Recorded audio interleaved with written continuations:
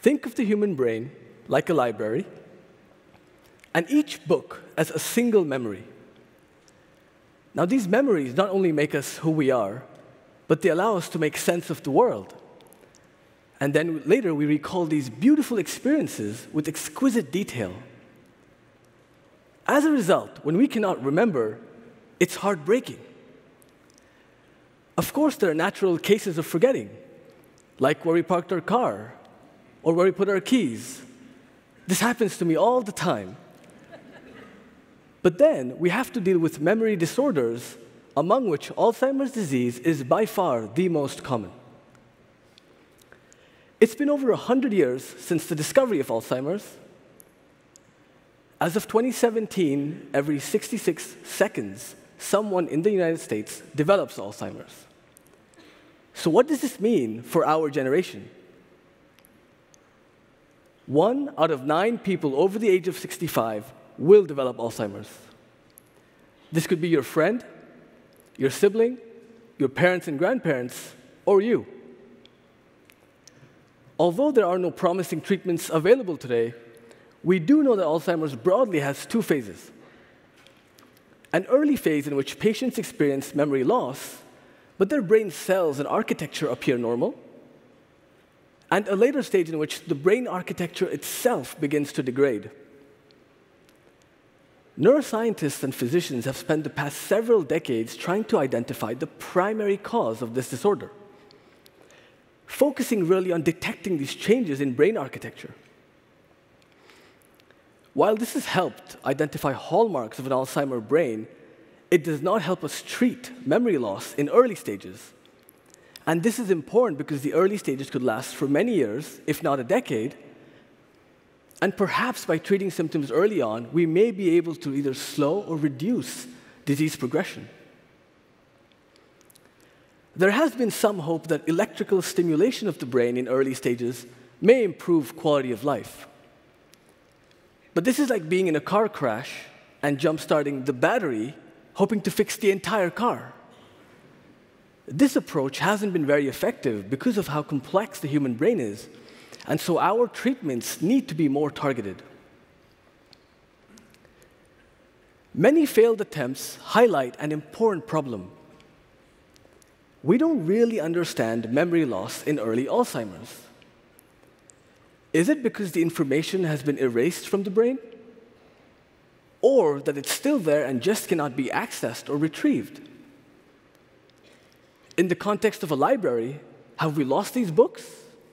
Or we just can't find them?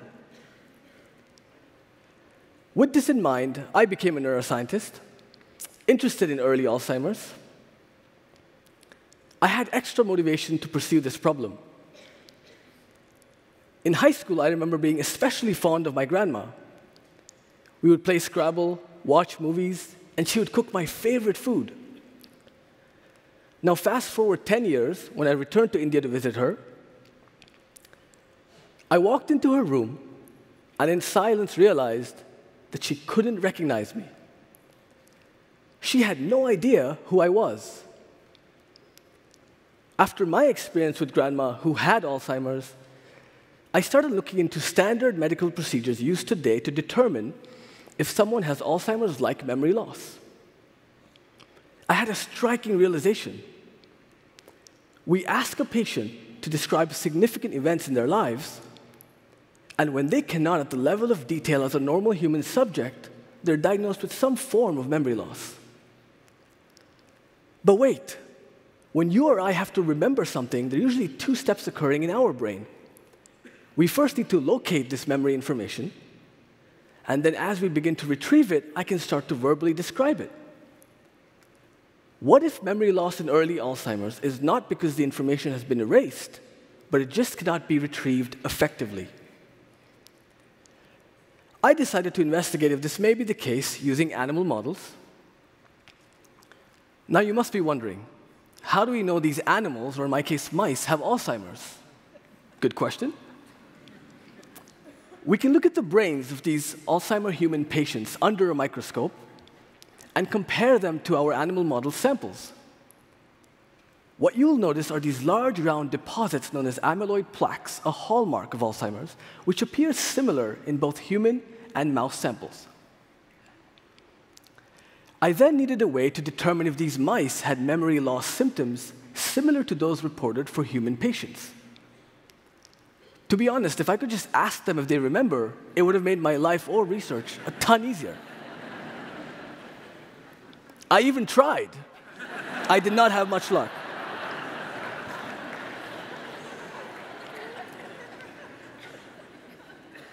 I decided to use a behavior test in which these mice have to form a new memory, which would say something like, "This place is scary."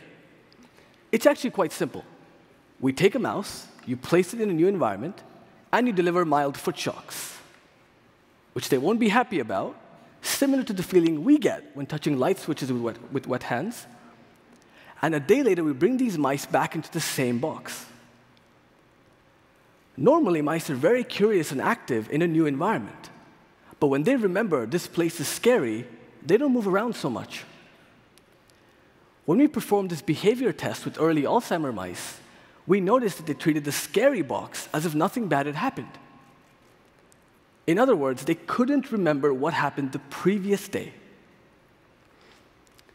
So we spent a lot of time and effort trying to figure out what was wrong in the brains of these Alzheimer mice, which is kind of like looking into a black box. One morning, we caught a break. As we were studying many different brain samples, we noticed something. The neurons in the brains of these Alzheimer mice that stored this fear memory experience had fewer connections with one another. Take, for example, this green memory neuron among the many other blue neurons. Now, if we zoom into one of these branches, what you'll notice are these tiny protrusions, each of which represents one point of communication with another neuron in the brain. The fact that early Alzheimer mice had fewer connections taught us something. Think of each of these protrusions as the individual lanes of a toll booth, where a source neuron is trying to send information, the cars, to a destination neuron. Now, when all lanes are open, information transfer is a smooth process. But what happens in Alzheimer's is that some of these lanes are closed, and as a result, the mouse cannot remember. This was a turning point for our research because we knew what was wrong in the brains of these Alzheimer mice, and we needed a way to fix it. I chose a method that allows us to activate memory neurons with pulses of light in order to mimic the speed at which neurons in our brains communicate. By repeatedly doing so, I could get them to strengthen their weakened connections, which is like reopening all lanes of the toll booth. So here's the million-dollar question. Does this bring back those supposedly lost memories? Let's return to the fear behavior test and see what happened. So we first let these early Alzheimer mice experience this fearful event, and a day later, we brought them back and placed them in this scary box to measure memory recall. As you can see, the early Alzheimer mice were curious and active in a scary place, the exact opposite of a normal mouse. At this point, we applied our neuron connection restoring protocol and retested them. To our surprise, the early Alzheimer mice were now scared of the box, exactly like normal mice. In essence, we made these forgetful Alzheimer mice retrieve its lost memory.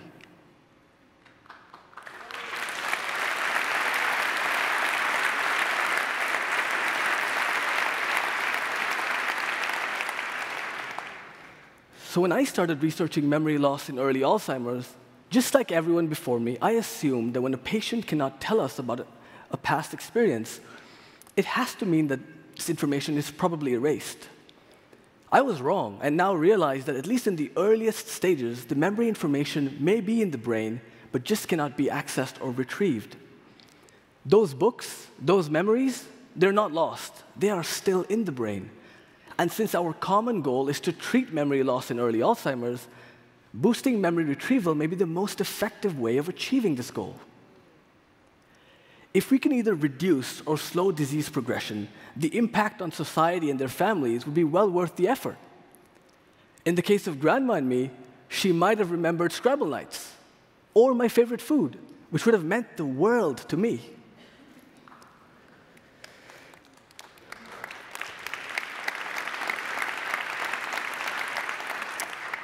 So now this brings us to an equally challenging question. How do we translate these exciting animal model studies to human therapies? First, future research needs to focus on the earliest stages of Alzheimer's rather than later stages. And second, our research institutions need to be funded and encouraged to find ways of boosting memory recall. Once this happens, not only can we take advantage to treat memory loss in early Alzheimer's, but also apply this to other human disorders which may have similar symptoms. In my own research since the initial discovery, I am working towards less invasive ways of achieving similar results. In some very exciting preliminary experiments, I have noticed that introducing specific genes, DNA, into these weakened neurons can strengthen their connections. Now, with all sorts of exciting new research, there will be challenges that we have to overcome. In the future, ideally, we would be able to strengthen these neuronal connections using pharmacological agents. But with these types of approaches, we have to work extra hard to make sure that side effects are at a minimum. So we found light in the brains of these Alzheimer mice, a black box, and have a way of repairing the broken parts by strengthening neuronal connections and boosting recall. We learned that in the earliest stages of Alzheimer's, memory information has not been erased, but it just cannot be accessed or retrieved effectively. Coming back to the library, those books are still there. We've just lost the ability to find them. We have a long road ahead of us, but there is hope, which is a powerful driving force. Let's work together, from researchers to funding institutions, and do our best to treat memory loss in early Alzheimer's.